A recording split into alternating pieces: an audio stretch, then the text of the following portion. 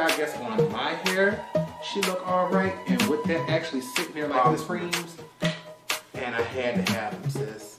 All 5 of them. I just had, we're gonna discontinue it, but I had to pick up their book of shadows, honey. Color Grain makes cheap fan, expensive breeze, good times. Why so serious?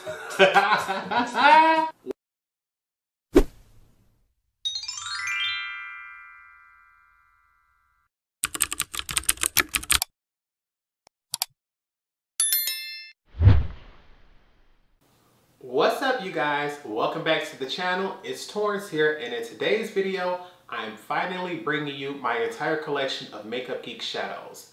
When I first decided to record this video, I thought I had lost all of the footage because I'm looking at my laptop right here, was going through it and realized I deleted all the videos off of there, and I thought I had lost all my swatches. Completely forget. Flash drive over there, I had saved everything up, so all of that footage was backed up. Once I realized I had it, I'm like, Torrence, you can either keep going with all the stuff you've been doing, or you could go ahead, finally get this video out. It may be late, but late is better than never. It can still give inspiration to my subscribers who have Makeup Geek shadows, or it could possibly allow you to go out and see if you can find any new shadows that you would like to add to your collection.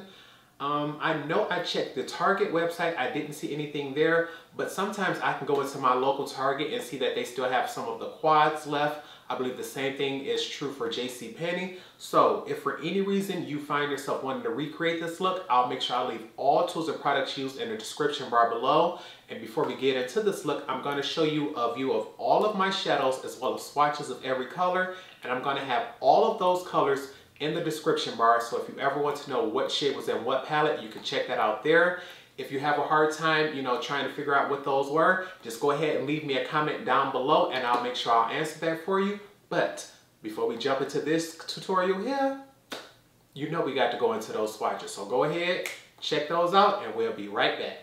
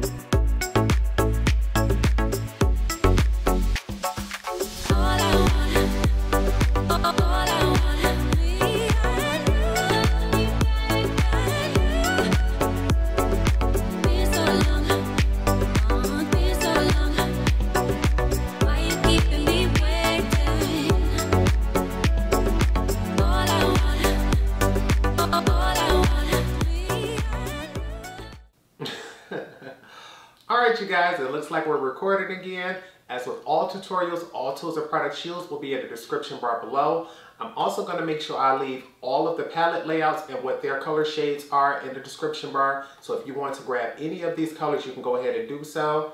I gotta be honest with y'all, I think I may even say this in the intro, so I may cut this out, but I do not remember what those swatches look like. I did them so long ago, completely forgot about them because I thought that I deleted them off the laptop. Come to find out, I saved my swatches to a flash drive over there, so I have them, and it's like, Torrence, since you got all your swatches, go ahead and do your tutorial. You may have people who still want to go ahead and get a look going, so I decided out of all of the palettes, I was going to use my custom palette here. Everything in here is a single, so if you want to buy just that one individual item, if it's still in stock, you will be able to do so.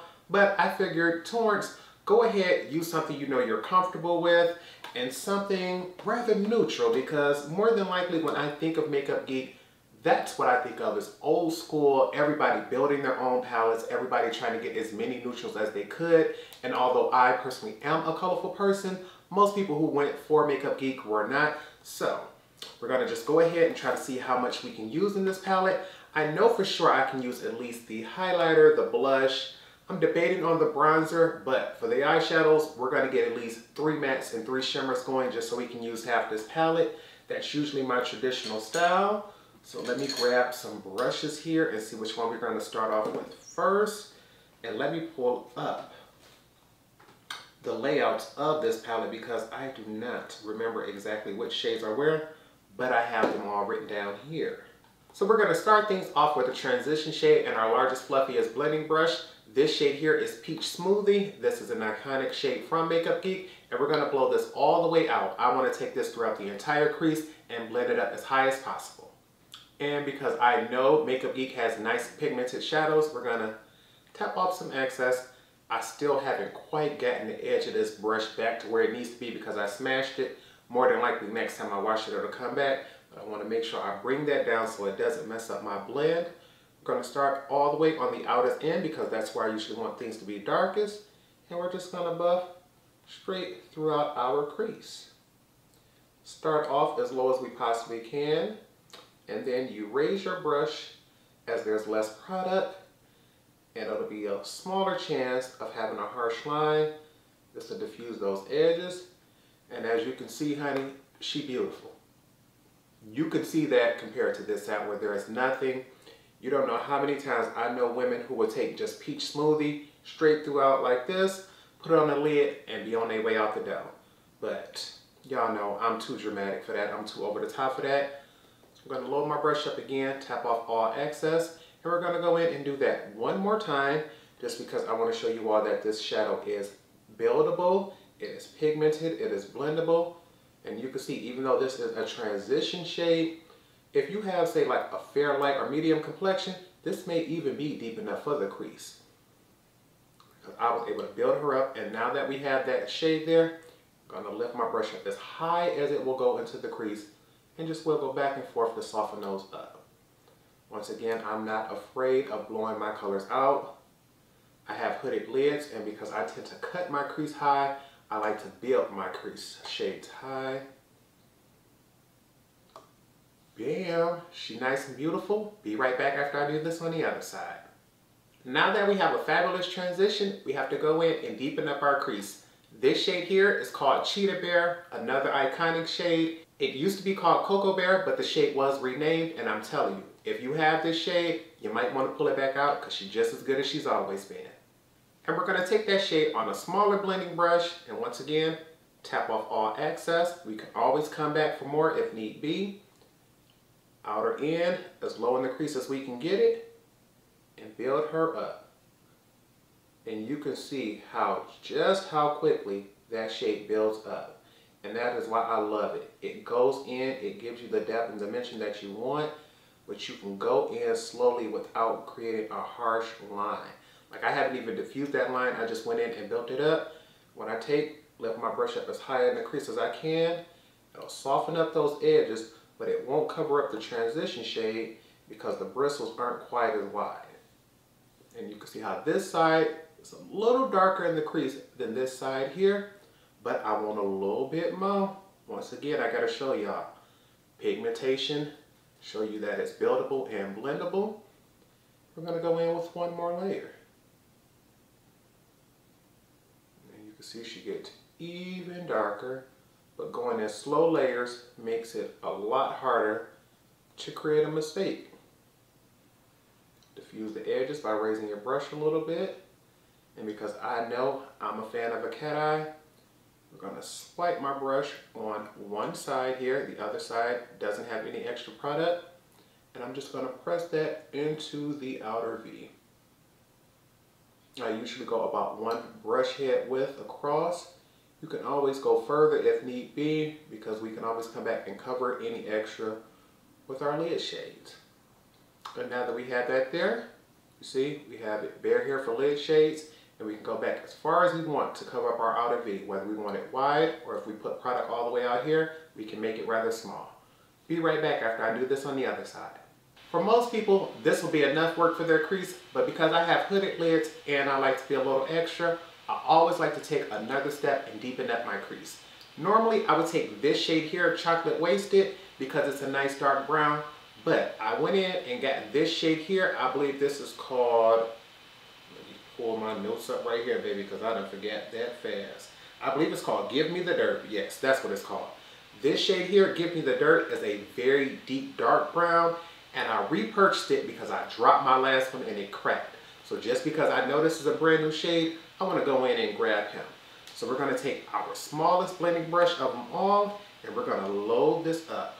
Once again, knocking off all excess because, baby, you see how dark that shade is against this white hair brush. So we're going to prevent our mistakes, knock all that excess off. Actually, we're going to go in and do that again.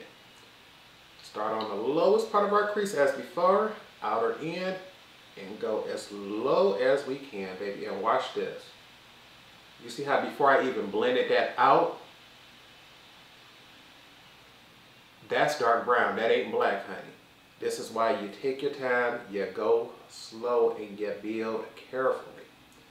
We're going to take this low into the crease as usual, and then you slightly raise your brush as there's less product because it makes it easier to diffuse the edges. And because this brush is so small, we know it won't cover up our transition in our original crease shade, but this will definitely build up on top. And because this shade is so deep and so dark, we are not going to do a second layer of him. We do not want this to be an evening look, even though it may turn out to be that. For you all, this is evening. For me, baby, this is every day. And we're just going to raise that brush and diffuse those edges. If for any reason you don't like the way this looks, you can always go back in with your crease shade that we used for Cheetah Bear and buff that out, actually just to show you all what that looks like. You take no extra product on your brush. Let's say if you saw a patchy area or you thought it was just too dark, take the previous brush, go straight in and use that to diffuse the edges. Because this is much larger, it'll diffuse that color out further, and because this has a lighter color on it, it'll slightly lighten that crease work. Like so. It may bring your darkest shade up a little bit more, but it won't be quite as dark as if you just went straight in with another color. Then we're going to take this, sweep it on one side as before, and we're going to cover up the outermost plank of our outer V. We want there to still be some of that Cheetah Bear shade peeking through. So you can see our bear lid here, Cheetah Bear here, Give Me the Dirt in the outermost plank. And we want to make sure every part of this part, we want to make sure every part of this outer V in the back is covered with Give Me the Dirt. You don't want your bare skin peeking out because then it'll tell on you that you didn't get it all the way into that lowest socket part of your outer V. Gonna be back after we do this on the other side. Alright you guys, we are back, and ain't no point in lying to you all. I do have some fallout, as you can see on this side. That darkest shade, trying to get in with that largest, fluffiest blending brush. She got me going, but this is why I like to do my eyeshadow before my base. And I'm sitting back like, Torrence, do you want to go in with that black right now? And I'm like, I do, but we're not going to. we're gonna go ahead and cut our crease. So let me get me some NYX glitter adhesive. Y'all know she is bae. She is cheap and she is great. She gets the job done. Same thing with this Morphe M421 brush, honey. Small, detail, quality. You gotta love them. And we're just gonna squirt some of this on the back of the hand, honey, because I cut my crease high. Grab me a small little mirror. And I wanna make sure I got plenty of product ready to go.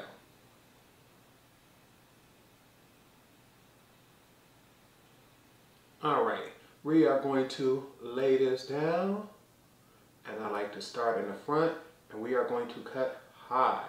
We do not want to cover up, give me the dirt. But I love a cut crease, honey. Many people say they find it hard to do. I always tell them it's all about the practice, because what I didn't realize when I was first doing it is I was always going along with my crease. And because I have hooded eyes, you could never see it. It would disappear as soon as I did it. Once I realized I could just cut above it and create whatever shape I want, baby, it was over. And I think I might have just slightly covered up a little bit of that cheetah bear, but we can go back and add it in if necessary. I'll be right back after I do this on the other side, honey, because I'm getting excited. Lids are cut. It is time to go in, and I am going to use all 3 shades. We're just gonna go ahead, get them going, pack them up on here. We're gonna start off on the inner third with this shade here, Flamethrower. She's the darkest of them all, so I want her right there in the front. Then we're gonna go over to the lightest shade here for the center. We're gonna use this shade here, Shimmer Shimmer. I normally would save my lightest shade for the inner eye corner, but I wanna show you all what it looks like on the eye. Then for the outer third, we're gonna come back and we're gonna go to this shade here, Grandstand. I think Grandstand and Shimmer Shimmer are 2 of their most popular shades, but Grandstand is probably the one that I've used the absolute most, so I could not leave her out of this tutorial. First up, Flamethrower. For you warm tone girls, she's gonna be the one, honey. You just take her, I'm gonna press her right here. We already have a sticky base down, so I know I'm going to get the pigmentation from this. And I'm trying my hardest to only give it 1/3 of the space, because it's been plenty of times where I'm like, okay, Torrence, we're gonna wear these 3-4 shades, and then this one shade will take its way all the way across. Do you see how vibrant and beautiful that is? You all know I'm not the biggest fan of orange tone shades, but she gives me like a beautiful orangey, bronzy, coppery look. And there are some slight gold flecks in it. They're not chunky or anything like that, but it gives it an extra bit of shine, and you can see just how beautiful that is. Be right back. Okay. Now that we have that on, I've just flipped my brush over and we picked up the shade Shimmer Shimmer. This shade to me picks up easier on the brush, but it doesn't have quite the shine that I feel as if Flamethrower has, but she's still absolutely beautiful. And she's gonna bring some brightness. So we're gonna put her right here. I'm gonna start it off slightly covering Flamethrower because I don't want a harsh line.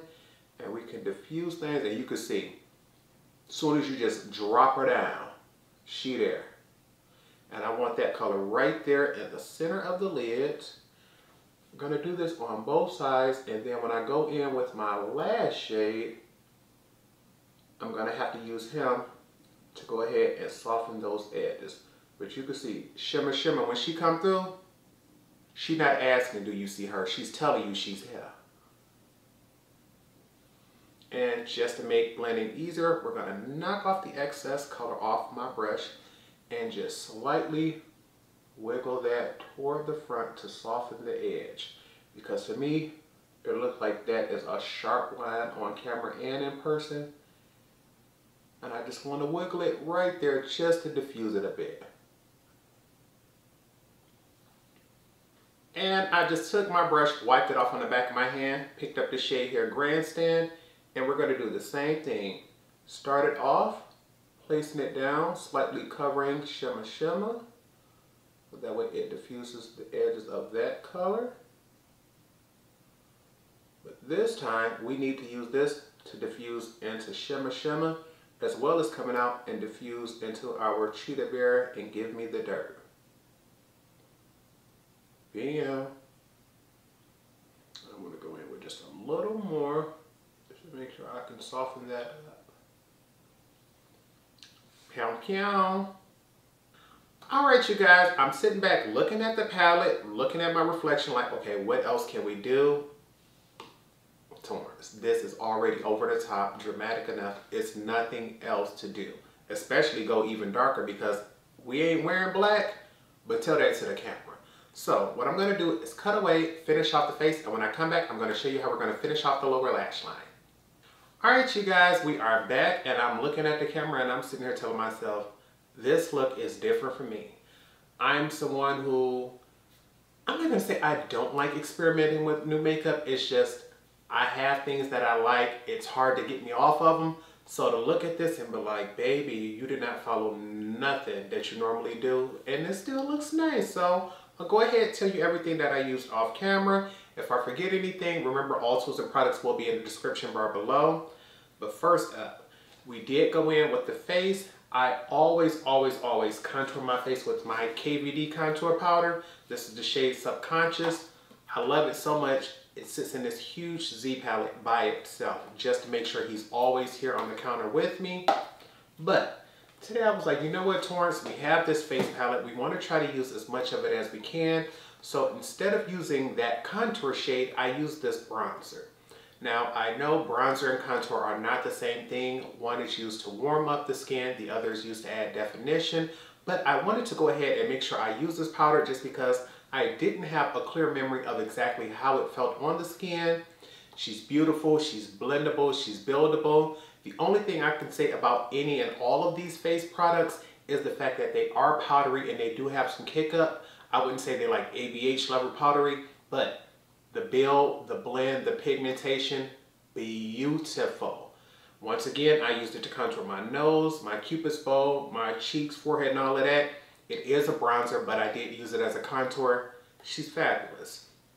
Highlighter, same thing, beautiful. I want to move this down. You can see that glow there, that shine on the cheek is beautiful. I think I may have one or two other highlighters from MakeupGeek, but they were not this shade here, which I thought was absolutely perfect for me. So those other ones I have, but more than likely I will declutter those simply because they're not my shade and I'm not going to use them on myself.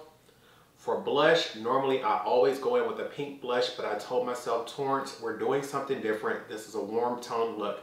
Go ahead, use this peach blush. I'm absolutely happy I did because she is beautiful.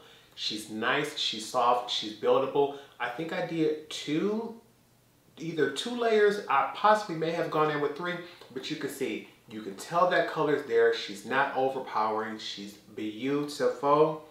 I think that blush shocked me more than anything because I already knew I loved that highlighter. What else do we have going on? Mascara. Wanted to pull out something I knew I tested before because it was in my mascara drawer, but I did not have a clear memory of it. This is the Voluminous Lash Paradise from L'Oreal. I figured since we're playing with brands that are either old school, discontinued, things like that, when we're thinking of MakeupGeek, I decided I wanted to pull out an old school mascara. How can I say it? I believe they came out with this. Everybody was comparing this as a dupe for the Too Faced Better Than Sex mascara.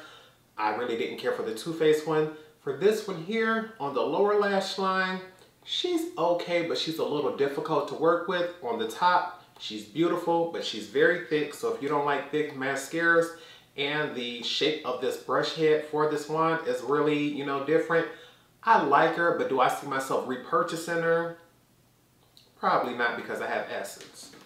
For brows, instead of going back to my old school ABH, I've already used that one up. I'm going to try to finish up this Fenty Beauty one. I absolutely love her. This is the one that I wore, I think, when I went skydiving about 2 or 3 years ago. If it wasn't skydiving, I either wore this or the wax. I'll just leave that video right here so you all can check that out. But she's beautiful. Clear brow gel from ABH. Never lets us down. For the lips, I figured, okay, MakeupGeek is a brand from Michigan that's closing things down. what is a brand from Michigan that is on the up and coming, like they are doing bigger, better things than ever before? The Lip Bar. So for them, I decided, Torrence, do something you never do, and that is wear a dark lip. Every now and then, I might do a black one. I might scare myself and do a red one, but it's very rare that I just wear a dark brown lip, whether they be glossy or matte. And because I have so many of them, I'm like, Torrence, you have to pull them out. So their current lip liner, you can pick this up anytime because it's permanent, is the straight up one. I grabbed this because it has a slight red tone. I figured it'll help blend in with that eyeshadow color there, this red shirt. I'm sitting back thinking, Torrence, more than likely you should have worn a brown shirt today. The red one was the closest one. I just put it on. For the lip gloss, this is discontinued because this was a collab with Justine Skye. You can check out my tutorial of that video right here. That was one of the first few that I've done. This is called One Love. As you can see, she is a dark, brassy, like really rich reddish tone brown. She's beautiful. I do only have liner and gloss on here, so I just lined the outside of my lips, filled this on the inside, and I'm like, Torrence, I think I may have worn this once just for the tutorial, but other than that, I haven't, and she's beautiful. I think the deeper your complexion is, the more prettier this will be. But this is it looks like a beautiful chocolatey brown on my lips. And I'm not mad at it because I'm someone who always goes for lighter, brighter colors. But I'm sitting back like, okay, Torrence, makeup is almost done. We got a little bit more to do because I still want to go in, do my lower lash line. We still haven't highlighted our inner corner and brows. So let's go ahead and get into it. All right, so what I think we're gonna do is just repeat the matte shades on the lower lash line that we did on the top. So more than likely, we're gonna start off up here with Peach Smoothie. We're gonna use this on our largest, fluffiest pencil brush. Then we're gonna take a smaller pencil brush. We're gonna go down to this shade here, Cheetah Bear, smoke that out. And then with a push liner brush, we're gonna take this shade here, Give Me the Dirt, push that all the way up underneath the lashes to give us a nice smoky effect. And from there, I'll decide what we're gonna do next. And because this is the lower lash line, tap off all excess. This shade here, I'm not really worried about leaving a mess or anything. It's just I want this blend to be beautiful for our next shade. So per usual, start on the outer end, and we wanna make sure this color connects to those top shades. And we're just gonna buff her out. Spending a little extra time making sure that buff right there on the outer end meets, so that way I don't have a gap of color. And now that I'm satisfied with the buff there, I don't mind starting from the front end here just to build that up. If you aren't sure about your blending, I will still stay on the outside and work your way in. But just that right there is giving me a nice little blend of color. I know I can tell the difference of this in person, but I'm not quite sure it'll show up on camera until we get to the next shade. Now we have a smaller pencil brush, our shade Cheetah Bear. We're gonna start on the outer end and we're gonna buff her out as well. And yes, ma'am, that is where the color is coming through for me. This, I'm telling you, every time I go in and I deepen up a shade, I get excited.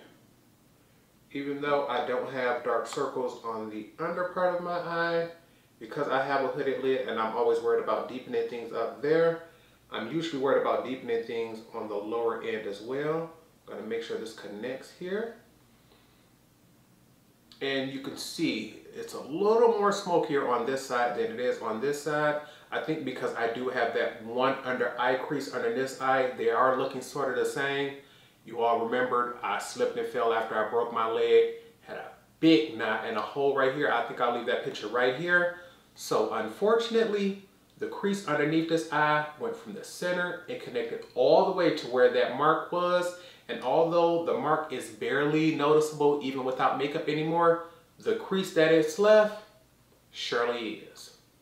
On most days, 2 colors on my lower lash line will be quite enough. But today we're doing the most. So I'm gonna take my push liner brush, our darkest shade, Give Me the Dirt, and we're gonna work very slowly to smoke out our lower lash line. I wanna push this as close to my lashes as I can get it. And I want to show you all, even without buffing it out, just get it on that outer half. You see how dark this eye is compared to this side now. But we already here, honey, and we're going to take her all the way over. Had to dip in a second time, because I want to make sure we get nothing but pigmentation from the beginning. And work slowly, connect it on the outer end, because baby, a color this dark underneath the eye can cause some issues. Okay, and just to make sure I don't have any fallout, I'll just take any brush. This is the one I used to set my under eye, and just sweep right underneath there just to make sure I don't have any fallout that's going to try to set. Last step for the eyes is highlighting. Because we've already used this shade here, Shimmer Shimmer, which is lighter than my face highlighter, I'm going to go ahead and use this for the inner corner highlight. But I think this is going to be a little too bright, so then we're going to step over here to our face highlighter, and we're going to use this to highlight underneath the brow bone. I completely forgot that I told y'all earlier. This color picks up extremely easily with a brush, so I'm going to have an extremely bright inner corner. I may even have to take some of that off, like look at that. Just blinding for no reason, honey. I'm talking deer in the headlights bright. There's no way somebody gonna tell you they didn't see this color coming at them. So what we're gonna do is wipe off the excess color on the back of my brush, back of my hand. Go in, sweep up some of this face highlighter, and we don't need much because I just want just enough to create a shine, and I want you all to see this here. See what my brow looks like now. I just take and sweep that right there. You see how that shine just barely picked up. It's enough to give you definition where you've carved out your brows, but also give some lift because it creates the tiniest bit of shine in that area. Once I have it at the arch, I just try to buff out the edges. I don't want it to be a streak of highlighter underneath the brow. And that'll do it. All right, now I'm sitting back looking like, is there anything else to do? Time to set everything, so grab your sprays because you know I'm about to grab mine. Fix Plus to give us a glowy do.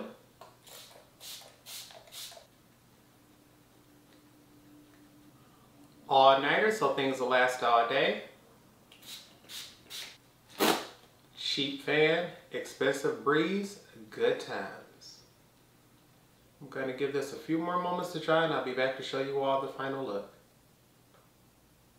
And this is the final look. I want to go ahead, give you all a full face view of things before I give you all my final thoughts. And I'm here to tell you all, honey, she looking fabulous. What is getting to me is how beautiful and how red tone this shade here is looking, honey. In the pan, she's like an orangey coppery shade. She may have some red undertones to her, but by using these warm shades, putting this red shirt on, and using bronzer instead of contour, telling me this eye is not giving you a reddish hue to her. She is beautiful. Let me go ahead and pull this back just so y'all can get a full, view of this face and this glow, because today I went in, I just been setting my makeup lately instead of baking.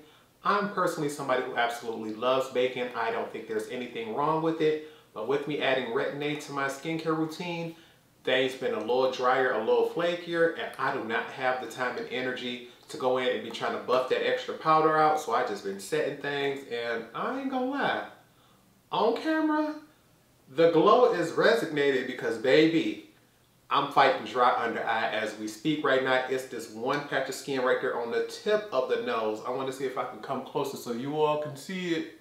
She is fighting this cling on, and I'm not going to scratch it. I'm not going to move it. She's going to have to sit right there with us.